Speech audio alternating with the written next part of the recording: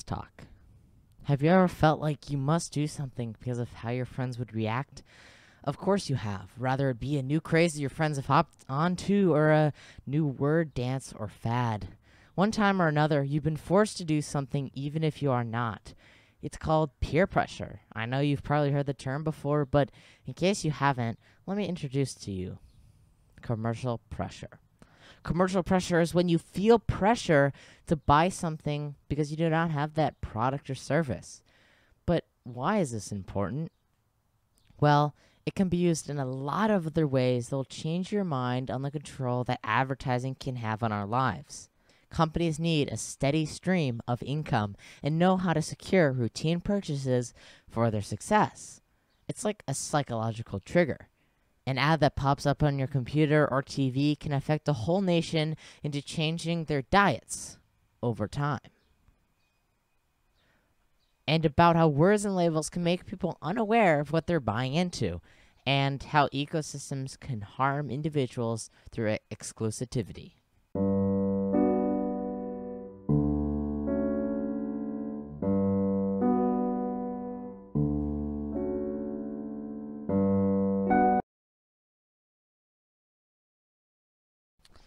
The need for a quick, hearty breakfast has been a national issue for decades. Why? Breakfast is the most important meal of the day, right? But when did this come to be? Where did this phrase come from? Well, you'll be shocked to find out it wasn't from a clinical study or an old wives' tale trying to get kids to eat their breakfast. It was because of advertising. Mr. Alex Mayyasi notes, what is commonly less mentioned is the origin of this ode to breakfast, a 1944 marketing campaign launched by General Foods, the manufacturer of grape nuts, to sell more cereal during the campaign. Radio advertisements announced that nutrition experts say breakfast is the most important meal of the day. Surprising, right? People look for the easiest solution and end up tattooing a new phrase onto American society.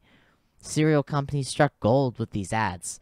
The brand noticed, and once they found their solution, it evolved into a common stock through generations of American families. Adversely, the high-carb diets began to take a toll, and they looked for a solution.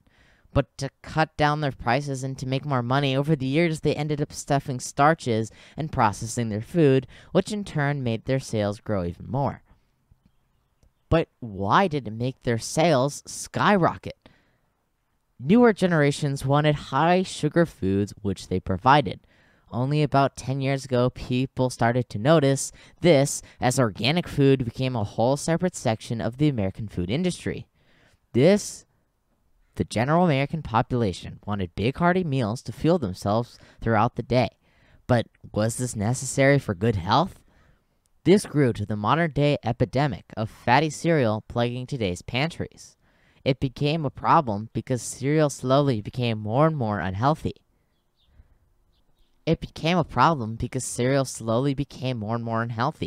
Originally, they were healthier, and they were lighter, and they had more nutrients like grape nuts, wheatena, raisin bran, and Maltavita, to name a few. Few recognize these cereal brands anymore, right?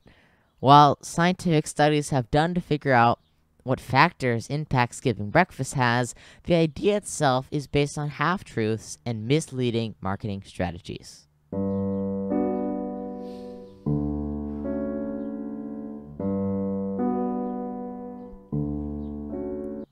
Let's talk about eggs. This product, like many others, is a controversial topic when it comes to food. But why? 2 words: living conditions. Recently, concerned consumers have uncovered the shocking truth about mislabeling. If you were to purchase a carton of eggs labeled free range, you might be led to think the chickens have been able to range freely. Not so. From Colorado Spice Blending Company, it's up to the manufacturer to set their standards for what constitutes a vegetarian egg. For example, and what about pasture-range eggs?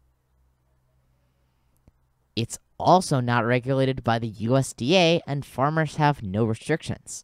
A conventional egg also has no rules. And the chances of conventional eggs spreading harmful diseases like salmonella, it is 7 times more likely as they are stacked in cages and given antibiotics.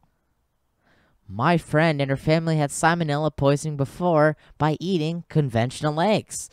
It seems like there are a wide range of options, but in reality, the labeling and marketing is misleading. The most humane egg in this product example is the organic egg, unlike to your belief. But pasture-raised seems like it would be more healthy. Corporations have become experts at promoting misleading packaging to manipulate you into buying their product.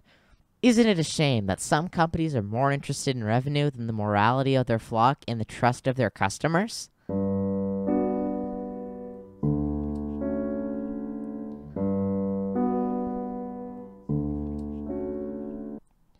Apple is a company that has seen its rise in success and surprised others in its tactics. One of those ways they have risen and separated themselves is through the Apple ecosystem. I will explain that later, but for now, let me show you an example. Imagine there are 2 tribes, Apple users and non-Apple users. This is great for Apple because at one hand, they get no money from a non-Apple user, but if somebody decides to join the tribe of Apple users to stay up to date with their products, they must spend a lot more money than a non-Apple customer, which does not feel commercial pressure to purchase the latest products from their preferred seller. This is by many regarded as the Apple ecosystem. The Apple ecosystem is a family of products that has a huge bubble around them blocking any access into it. Apple has slowly reduced all of its features to other users beyond the bubble.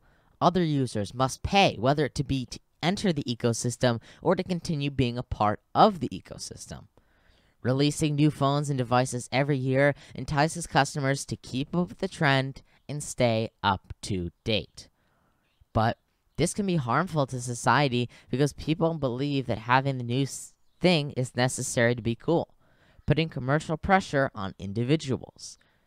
The biggest example being Beats, a luxury headphone line brought up by Apple.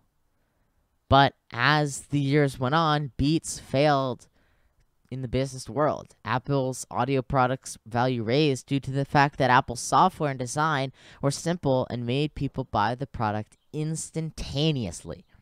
For example, their biggest app available to non-Apple users besides Apple TV is Move to iOS, an easy way to get into their ecosystem and fulfill their societal goals.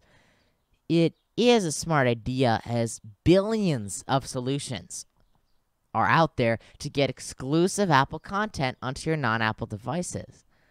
But this smart marketing ploy on Apple's part harms the candy bowl of the ecosystem and makes it seem rotten as old products pass. My goal isn't to convince you to stop purchasing Apple products or organic eggs or grape nuts. My goal is to encourage consumers to consider researching manufacturers' claims and to heighten awareness of not following into the marketing scams and societal trends.